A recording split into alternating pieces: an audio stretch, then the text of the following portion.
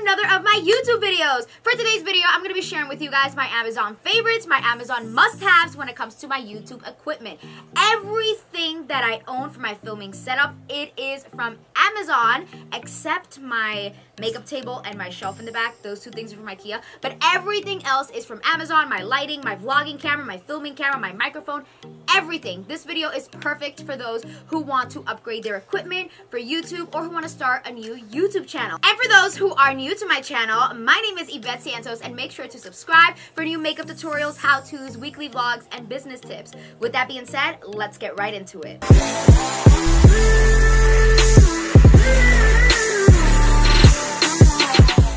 Real quick before we jump into this video, just wanted to put something out there because it is bothering me right now. I feel like my shoulders are looking super huge. I'm like looking at myself filming right now and I feel like I look like the Hulk, and I feel like I don't normally look like this, but it is because I'm wearing a waist trainer right now, which is squeezing the living hell out of me, and it is pushing everything up. So just in case you guys are wondering the same thing, that is why. So let's get right into this video. Everything I'll be mentioning in this video will be linked directly down below. I do have an Amazon account where I do share my favorites and my must-haves, and I do have a category on my YouTube equipment. So everything I mention is going to be right there. So my first Amazon favorite is this 10 feet wide backdrop stand, and it really comes in handy for me because I create the illusion, you know, on YouTube when I film that I'm filming somewhere cozy in my bedroom or in a beauty room or something, but in reality, I'm actually filming in my unfinished basement. So what you guys see is this, and in reality, where I'm filming looks like this. I actually have this 10 feet wide backdrop right behind the shelf, right behind me, to create an illusion of a wall. I do have it with some really blackout white curtains, very, very thick, to create the illusion that it is a wall, because obviously if I didn't have anything back there, you can just see right through the shelf, because the shelf is, you know, it doesn't have like a wall of its own. If you're filming your YouTube videos, your makeup tutorials, your Instagram videos in your bedroom or somewhere that already looks presentable and cozy and cute, or however you want it to look, then that's perfectly fine. You might not need this, but I did need it because I do have a lot of equipment that I don't want to continue bringing up to my bedroom, removing it, and putting back where it goes. I have a complete setup here down in my basement that doesn't move, and it just stays here. And for me, it comes in handy to have just that illusion of the wall in the back. Also, if I just ever wanted to switch it up and remove the shelf behind me, I could, and I could just remove, like for example, the color of the curtain and make it into a paper wallpaper, or I can make it into a cloth wallpaper where it is different colors. So it does come in handy depending on the look you want for your backdrop. I do like to keep my filming area super bright and clean and white, and that is why I have a very like minimal background where everything's just white and bright, and I'm pretty much the center, you know, of attention. Not too much commotion going on in the back. That's just personally my aesthetic and what I like. I do have two different options for backdrops, white backdrops that you can use in the back. The first one, you can get an Amazon Basics blackout curtain, which I have listed the link down below, or you can use the newer 9 feet white backdrop. I own both of them and they both work perfectly fine. It just depends on what you personally like. Right now, I do have the Amazon Basics blackout white curtains in the back of me. Next Amazon favorites for YouTube equipment that I own are these LED lights that are right behind me. I love these lights because I just feel like it gives my background just so much more of a pop, of a bling bling bling. You know, I don't need them, but I just feel like I'm happy with it because it makes it look super cute. It's not just a plain shelf behind me. I try to, you know, just see where I can add these lights because I did own it before I changed my background again. And I'm going to show you guys a video clip of when I used it previously and how I used it. I did use it with just a white background, which were, you know, my Amazon Basic curtains with my 10 feet backdrop, and then I just put the lights. And I do have the option with these lights to either make the lights stay still or make them blink, which I really like. Now, the exact same ones that I have are out of stock, but I do have another option that is very close to mine exactly, because I have purchased the same ones prior and they literally look and work the same exact way. So I have added that to my Amazon YouTube equipment favorites down below, so you guys can go check it out as well. Next we have this Amazon Basics camera mount tripod, which is what I have my camera on right now. It does say it is lightweight, but my camera is heavy. It is very heavy, and it is on it and it is perfectly fine. I have been using the same exact tripod for years now, and it has come in handy very well. I take it literally like everywhere. If I'm going to take a picture of myself, if I'm going to be filming a video or whatever, like I literally take it everywhere with me. I do have a different one for vlogging, which I will speak about it in a second, but when it comes to filming, this is the one that I use. And what I like about it is that you could change the height of it. So it has like many different heights that you could change it into. So I think that a tripod, you know, unless that you have a specific place where you want to put your camera on top that's not a tripod, then a tripod is very important to have so that you can have your camera on something. Next tripod is my flexible tripod, and I use this tripod for vlogging, and I actually just purchased this, I want to say last year sometime, and honestly I think I'm so late in purchasing you know, like a vlogging tripod, or a tripod that, you know, you could take with you everywhere, because once you have it, you see how much better it is when it comes to taking your camera everywhere and vlogging and recording. Because at first I was literally doing like this with the camera, and it's not the same as having a tripod. I mean, obviously. What I like about this tripod is that it's super flexible, so I can adjust it literally to be in any shape or form that I want, depending on what exactly I'm vlogging or filming. It's very heavy duty, and I place my vlogging camera on top of it. I don't place my, you know, filming camera, because I do have two cameras that I'm going to speak about, which are my filming camera and my vlogging camera. So obviously my little mini tripod, flexible tripod, I only put my vlogging camera, and every time that you guys see any of my vlogs, just know that I'm using that tripod. Now let's get right into the lighting, the good stuff. So as you guys know, because I've said it, I do film in my basement, and since I film in my basement, I need a lot of lighting, literally a lot of lighting, because it is so dark here. I need to adjust my camera to a great, you know, lighting, and I need to also adjust my lights to just be everywhere, to be hitting the back, to be hitting me, to be hitting the camera, to be hitting the sides, just because it is so dark here that if it wasn't for the lights that I have, it's like you wouldn't be able to see anything. So I have tried a lot of different lightings throughout the years that I have been doing YouTube and I have been filming on Instagram. I have came across some great lighting, and I have came across some bad lighting as well.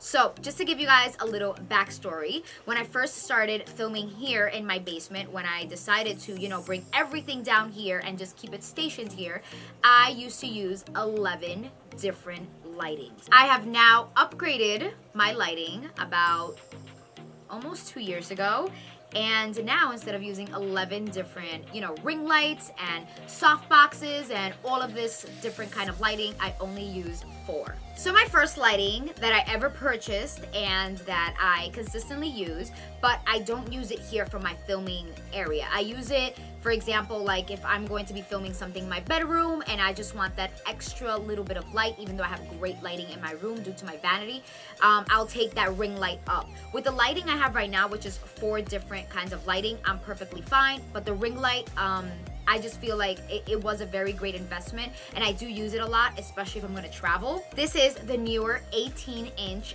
LED ring light, and I really do love this ring light because I feel like it gives me so much, you know, light, and I just feel like if you're filming in a decent area that's not, for example, this dark as, for example, my unfinished basement, if it is somewhere like your bedroom or your living room or somewhere that there's okay lighting or even a window, you should be perfectly fine with the ring light. I am not using it right now. I don't have it in this, you know, filming setup, but I do use it and I do recommend it. Next, let's talk about my photography softbox lightings. So if you guys are not familiar with what a softbox lighting is, then this is what it is right here. And what I love about this light is that with the ring light, for example, or with many other different lightings, you know, the light might be so bright that sometimes you can't even look at the camera because of how bright it is. Sometimes it can hurt your eyes. Well, not really hurt your eyes, but just feel uncomfortable. So the soft boxes with, you know, the soft box it has on top of the actual light bulb, it like protects it so that it doesn't, you know, the light isn't so harsh and it is much more softer. Now, I do own 2 of those, and those are the 2 that I have right back here, which you guys can't really see because I keep it away from, you know, my little square that you guys could see. But those are really great lightings. It comes in a pair of 2, which you guys get 2, and that is awesome. I ended up buying 6 of those, and that actually, you know, was included in my 11 different lightings that I had at one point. Okay, now for my ultimate favorite lighting from Amazon that I own and that I really think it is a must-have, and it's a great investment. It's a bit pricey, but ever since I have changed to these lightings, I have needed nothing else. This is the reason why I upgraded my lighting and I didn't need 11 other lightings. It's because these 2 lightings do the job. So this is the newer 3-pack dimmable lights, and I am using 2 out of the 3 lights. I do have the 3rd one somewhere else because I honestly don't need that much lighting. I'm perfectly fine with what I have right now, and those 2 lightings, I have it right here and right here. It is a great size. It is a square light. It does not hurt my eyes. It does not feel uncomfortable, and I can adjust it in the back to be super white or yellow or in the middle. I can adjust it depending on how I want the look. Besides the fact that I feel like these lights are amazing and give me all the light I possibly need, you can do 1 out of 2 things with these lights, and it's either you can charge it and, you know, not have a plug and you can just have it walk around and turn on, or you can actually plug it into an extension and, you know, like with a regular cable. So it does come with a cable. I personally use the cable, and I have a huge extension where I plug it in. I like it like that because I don't know how long I'm going to be filming, and I have a huge extension. It fits perfectly fine in there, and I don't have to worry about it dying out. After a certain time, if you were to like charge a battery and place it there and all of that, yes, it's much more convenient because you could travel with it without having to plug it in, but then there's the fear of it dying. And I have heard, you know, other reviews on, like, for example, not these in specific, but just other ones that are very much like this, where you charge it and then you can use it, and then I've heard people be like, oh yeah, and the battery life is amazing. It lasts an hour. An hour to me is not enough. I need much more than an hour because sometimes my YouTube videos, when I'm filming them, takes a little over an hour, and I just can't have that, oh my god, it died, I need to go charge it. Like, I really hate that, so that's why I personally plug it in. But you do have the option of just charging the battery and, you know, not having to plug it in or plugging it in. These lights are also very convenient when traveling because they are pretty small, and, you know, there's different sizes that you can adjust it to, and it can get really, really skinny, and it's not like a huge ring light circle where, you know, the ring light can take up a lot of space. This is just a small square, and it makes it so much more easier to travel with it. Next, let's talk about my cameras. So I get these questions all the time, especially on Instagram. If you guys are not following me on Instagram, then make sure to follow me at Yvette Santos. On my Instagram, you guys have the ability to be able to keep up with a lot of my content in regards to makeup looks, fashion, makeup tutorials, fitness content, and all of that good stuff. So if you guys aren't following, make sure to follow me at Yvette Santos. So a very popular question that I receive a lot on Instagram and even on YouTube is, what is that pink camera that you use? What's the name of that little pink camera? What's the name of that little pink camera? Like, I get that all the time. So first of all, the reason why it's pink is because it has a case on it. So this is how the camera looks like. And this is the Canon G7X Mark II. I do have a comparison video on this camera comparing the Sony a5100 and the Sony a5100 and the Canon G7X Mark II. So I do have a comparison on that. If you guys are interested in watching it, I'll link it down below as well. But I did buy this camera, the Canon G7X Mark II, back in 2018, and I've been using it ever since then. I know that there has been like a newer model that came out, and I think it's the Mark III, but based on reviews that I have heard, I've heard that the Mark II is way better than the Mark III. I don't know. I've heard about 3 different reviews on YouTube saying that. So honestly, my camera works fine. I love it, and it's a great camera, especially if you're moving quickly, and it takes like a wide angle, so it's perfect for vlogging, and it just makes everything look so smooth, so bright, so nice, and it's easy to understand. For all of my weekly vlogs, this is what I film with. I film with my Canon G7X Mark II camera. I love this camera because I can be literally like running and it'll take everything. I think it is a super small, cute camera. And the fact that it's small is like the best thing about it, because I can travel with it, I can put it in my purse, and when you shut the camera off, you know, the lens goes back inside, which is nice because the camera lens is not exposed. And I do have a case for it. So this case is my little pink case, which I got off Amazon, and this is the case right here. I'm gonna link it down below as well, so you guys can go check that out. I like it because it protects the camera. It's pink, so it's cute, and it makes it look super girly. I was using the Canon G7X Mark II camera to film my YouTube videos for some time.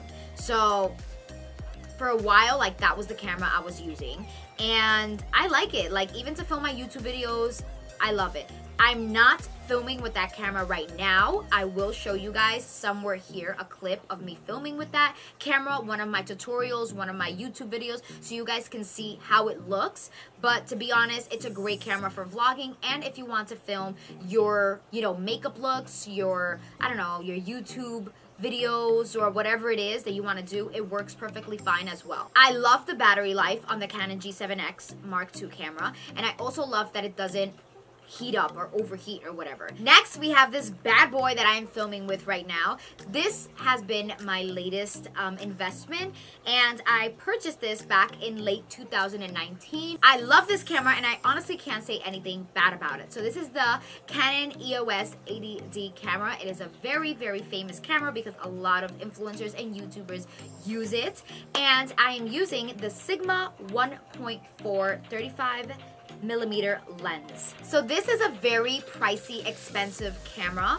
Not the most expensive out there, but it definitely is expensive. Like, I remember dropping a good amount of money on the camera body itself and on the lens. So I did get the camera by itself, and then I got the Sigma lens separately. So if you wanted to get this camera, you know, you could get it with the body that it comes with, which is like a specific Canon package. I didn't want that lens that it came with. I wanted a different lens. I wanted these lenses right here, which are the Sigma 1.4 lens. I love everything because I just feel like it's so high quality, and it really does a great job blurring out the background. It is super quick in grabbing each product. You know, since I do a lot of, you know, these tutorials, these makeup looks and all of that, it's very important for when I put up a product, it really focuses on it super quickly. So this camera is amazing, and I absolutely love it, and I love the lens, and I just love the purchase that I have made with this camera and lens. Now this camera, I do want to tell you guys that it is a camera that must be stationed somewhere, just because it is so heavy. There's no way that you can possibly go to brunch and take this damn camera with you because it's like so big and bulky. I mean, unless you do photography and all that other stuff, but if you're just, you know, doing YouTube at home or any of that, like, this camera is just too big and it's really heavy. I keep this camera right here. It does not leave my YouTube filming setup. It is just for YouTube and just for my Instagram, you know, video content. Next is this Rode lightweight microphone. And sometimes I do forget to put the microphone on the camera, but this microphone really helps when it comes to echoing and when it comes to, you know, just making you sound much more professional and better. So I actually place this microphone when it comes to my EOS Canon 80D. So I don't use a microphone when it comes to my Canon G7X Mark II, my vlogging camera. I only use it when it comes to this camera that I'm filming with right now. Last but not least, this is just, you know, optional, just a little something that I have here that I always use every time I film, especially when I'm filming, you know, my makeup videos that don't require me to talk. And this is my Anchor Bluetooth speaker. I love this speaker. I have been using the same exact speaker for about 2.5 years, I want to say 3 years, going on 3 years. I got it as a gift and I loved it so much that I bought another one, and this speaker stays right here. It is so small, I can take it anywhere, and it connects to your phone, and especially when I'm doing my little makeup looks, I just like to have a nice speaker here. Now obviously you can get any speaker of your choice, but I just personally love Anker. I think that the brand is amazing and very high quality, and this speaker, this exact same speaker, has been with me for 3 years and it is in top condition. Okay guys, well this is it for this YouTube video. I hope you guys enjoyed my Amazon favorites, sharing with you guys my YouTube equipment, my Amazon must-haves. Remember guys, all the links of everything I mentioned will be down below. Thank you guys so much for watching. Thank you guys so much for tuning in. If you guys aren't subscribed yet, what are you waiting for? Subscribe, and I'll see you guys in my next YouTube video. Bye guys!